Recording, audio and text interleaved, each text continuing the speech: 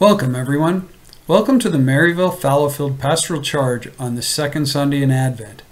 If you are looking for a pastoral charge that promotes God's radical love and inclusion, you have come to the right place. Our doors and our worship are open to everyone, so whoever you are and wherever you are in your journey of faith, we hope you will hear God speaking to you today. We are happy to announce that our churches are open for Sunday worship. This service this Sunday, December 5th, and next Sunday, the 12th, is at Fallowfield United Church at 10 a.m. The service on the 19th will be at Merivale United Church at 10 a.m. The Christmas Eve service will be at Merivale at 7 p.m. on the 24th. At this time, we would like to thank everyone who make it possible for us to continue to offer our online services. There are so many people at work behind the scenes, and we are grateful to them. You can find more information about our services on our website. As a caring pastoral charge, we do our best to help the many organizations in our city that need donations, especially now that the cold weather is setting in. The Elizabeth Fry Society, Center 507, the Ottawa Mission are just a few that need your generosity during these difficult times. You can find a list of these community services and more on our website.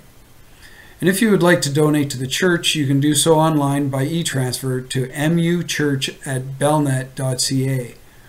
Or you can send a check to either Merivale or Fallowfield Church. You can find each address on our website, merivalefallowfield.org. Lastly, if you would like to meet with Reverend Sandra in person, please drop her a line at sandra48@bellnet.ca or call the church and leave a message at 613-225-0248.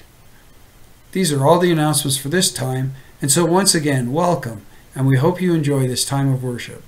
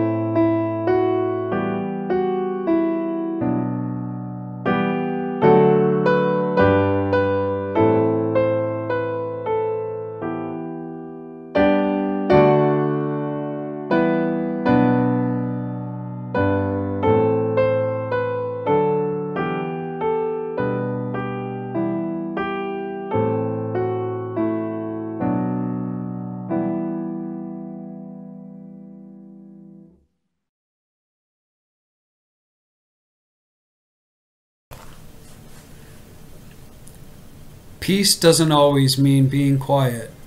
On the second Sunday of Advent, we seek to be a people of peace, living from a place of justice, joining our voices with others who want to give birth to a new way of being. Peace calls out to us so that we may help it become a reality. God is our peace, and so may we let God reconcile in places of conflict, creating bridges where divisions have grown, sewing all of creation into a new tapestry. May peace be found in a manger and throughout the world.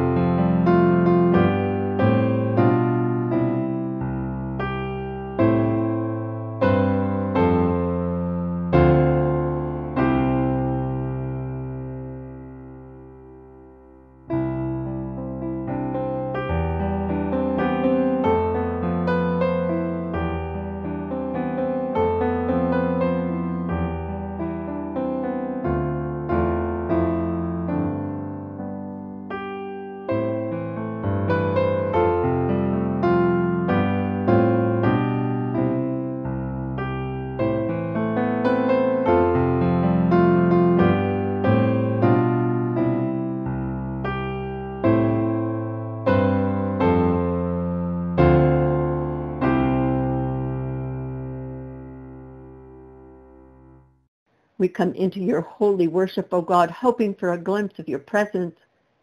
Silence us when we allow our voices to drown out yours. Silence us when our words and our actions do not line up. And into that silence, speak again your word of life and your call to live the gospel. And help us now to be still and to know that you are our God. Amen.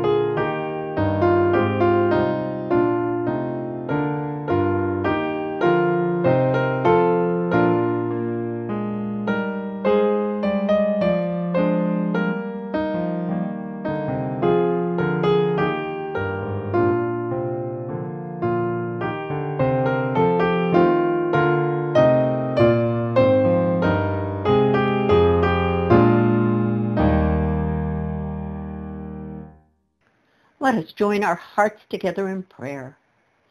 Gracious God, by your grace, we are surrounded by those who have traveled this Advent journey of faith before us.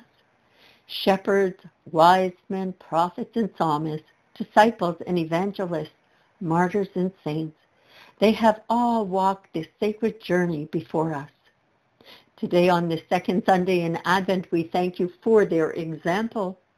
And we are in awe of the mystery of how you come to us through other people who lived so long ago. We are grateful for their lives that challenge our own lives and our own faith. And they challenge us to live with respect for each other and for all of creation. One who challenges us to live an authentic life of faith is John the Baptist. And John was and is the voice calling out in the wilderness, asking us if we are ready to actively respond to the teachings of Jesus. Oh God, we are grateful that John encourages us to keep our faith tradition alive so that others may have the hope and the peace that passes all understanding. May we listen to all who guide and uplift us and encourage us to live out the teachings of Jesus. And let us now say yes to this call of John by offering up to you the prayer Jesus taught his early followers. Our Father, who art in heaven, hallowed be thy name. Thy kingdom come, thy will be done on earth as it is in heaven. Give us this day our daily bread, and forgive us our trespasses, as we forgive those who trespass against us. And lead us not into temptation, but deliver us from evil. For thine is the kingdom, and the power, and the glory, forever and ever. Amen.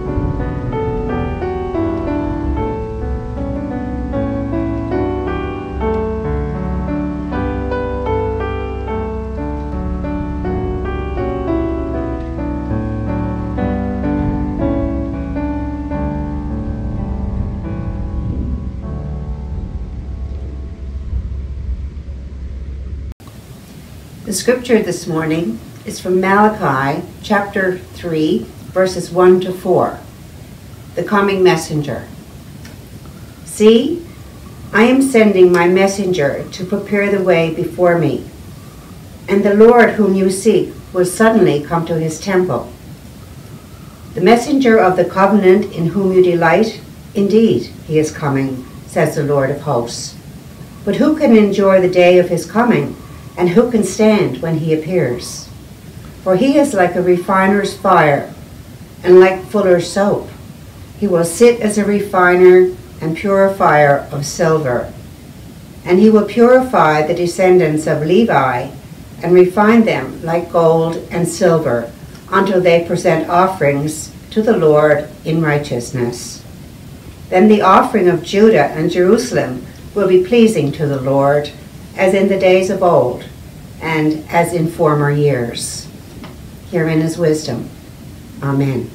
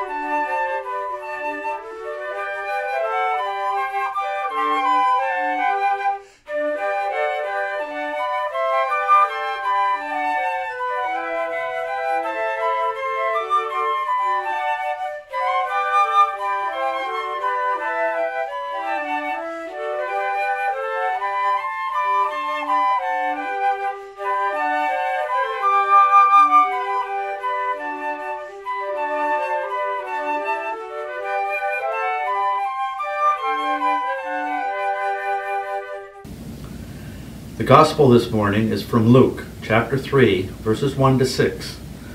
In the 15th year of the reign of the Emperor Tiberius, when Pontius Pilate was governor of Judea, and Herod was the ruler of Galilee, and his brother Philip, ruler of the region of Etruria and Trachonitis, and Lysanus, ruler of Abilene, during the high priesthood of Annas and Caiaphas, the word of God came to John, son of Zechariah, in the wilderness. He went into the region all around the Jordan, proclaiming a baptism of repentance for the forgiveness of sins, as it is written in the book of the words of the prophet Isaiah. The voice of one crying out in the wilderness, "Prepare the way of the Lord, make his paths straight. Every valley shall be filled, and every mountain and hill shall be made low, and the crooked shall be made straight, and the rough ways made smooth, and all flesh shall see the salvation of God." Herein is good news. Amen.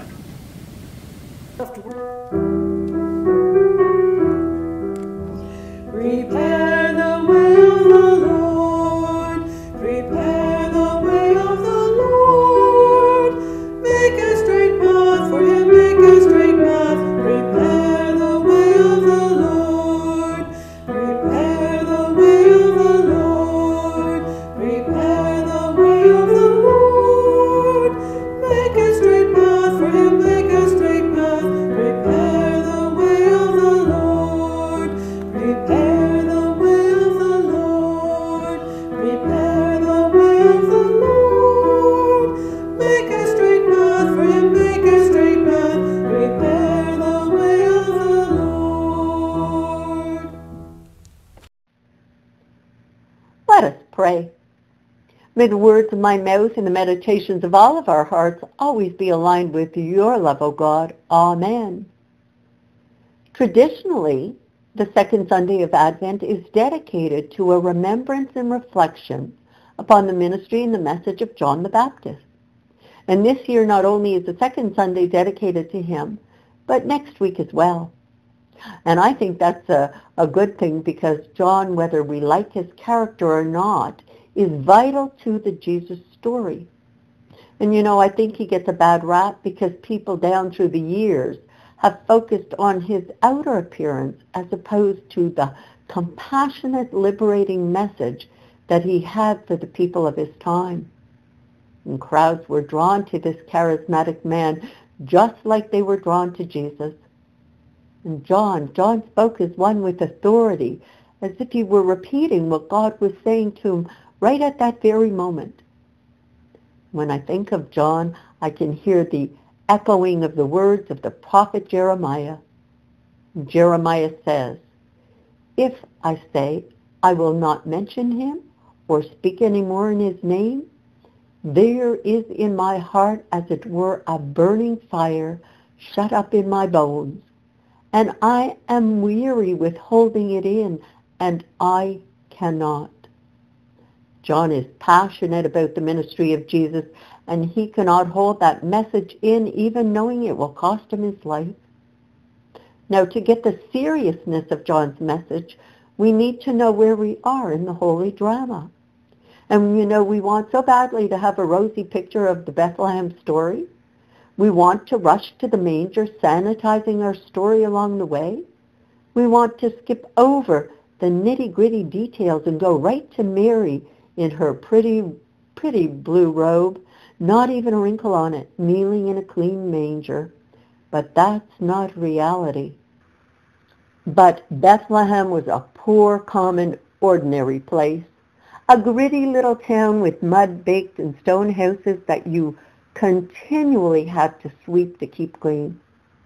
And people in the town of Bethlehem, well, they eked out a meager living under a brutal Roman dictatorship.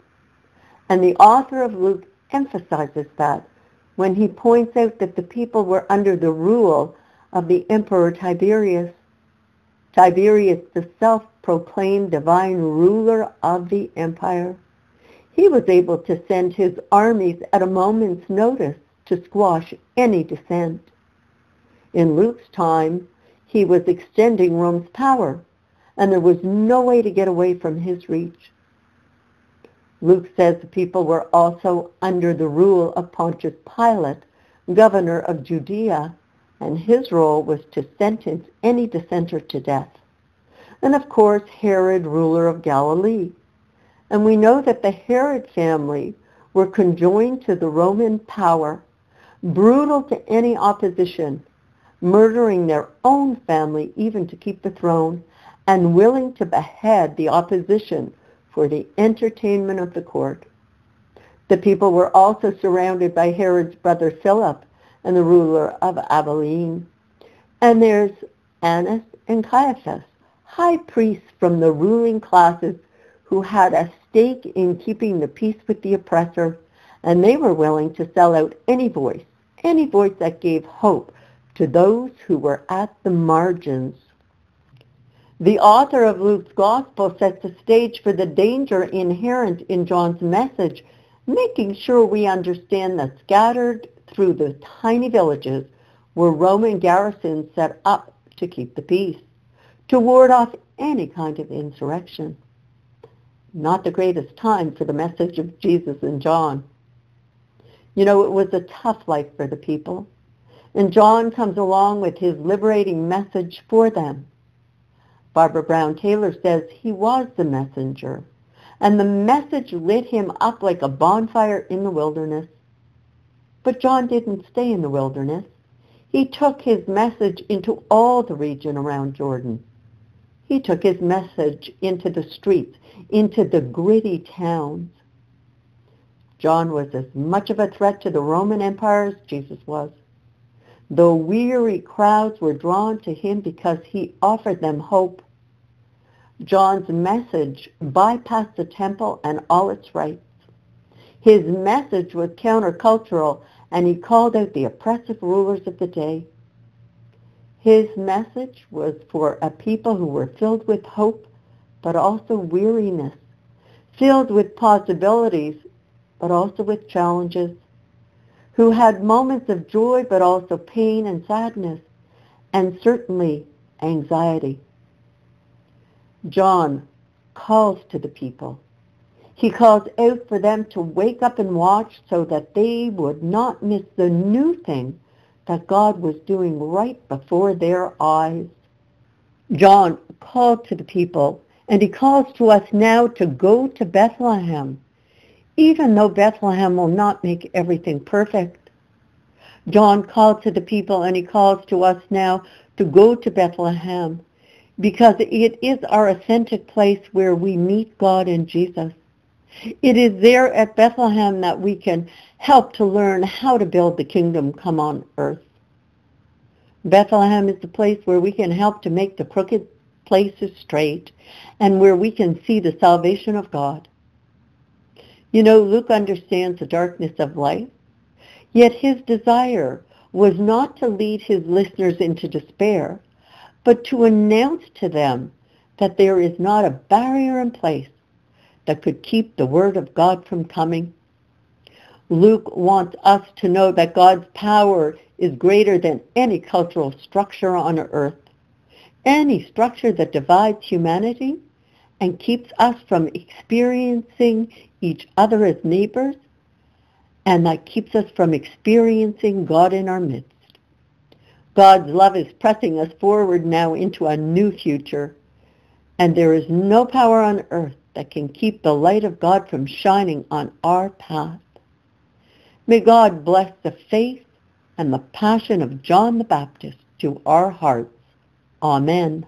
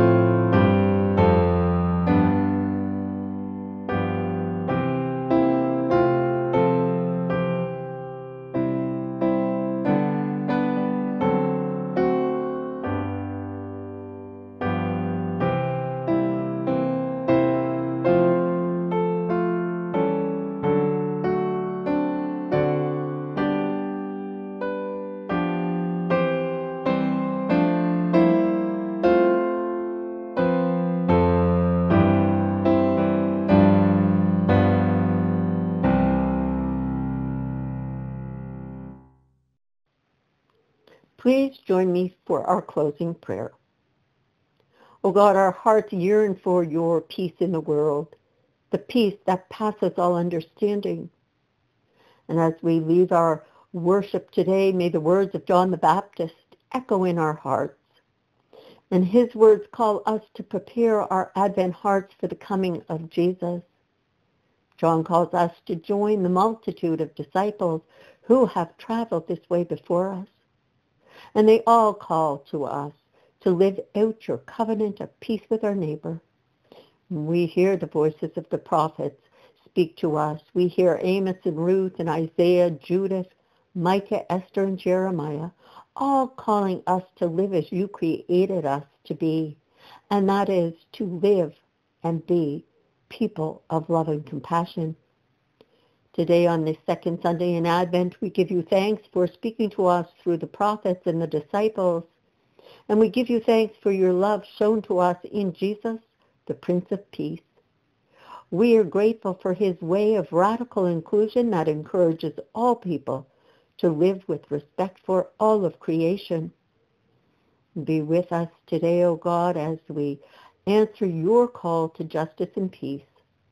And let us use this justice and peace to help others in our community and in our world. Today we give thanks for family and friends, and we remember those who cannot be with us during this special time of Advent services. As we continue this sacred journey, may we never forget that you are with us, for you are our rock and our Redeemer. And hear us now, O God, as we offer to you in a moment of silence our own gratitude and our own concerns.